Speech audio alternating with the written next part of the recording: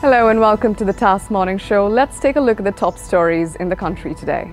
As Oman gears up to impose 5% VAT on April 16th, the list of basic food items exempted from value-added tax has been extended to 488 items from the 93 commodities set earlier.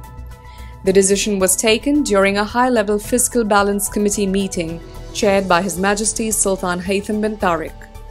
The government will also bear the cost of VAT imposed on electricity and water services for all citizens who own 2 accounts or less in the residential category.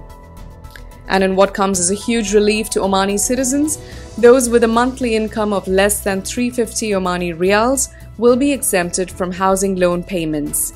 In addition, His Excellency Dr. Khalfan Al-Shuwaili, Minister of Housing and Urban Planning, that more than 650 families will get the benefits of Social Security scheme announced by the government. An amount of approximately 20 million Omani riyals will be used towards the scheme, as stated by the minister. And in other news, expatriate families travelling to Oman with children aged below 18 years are exempted from mandatory institutional quarantine, a top Ministry of Health official informed the Arabian Stories.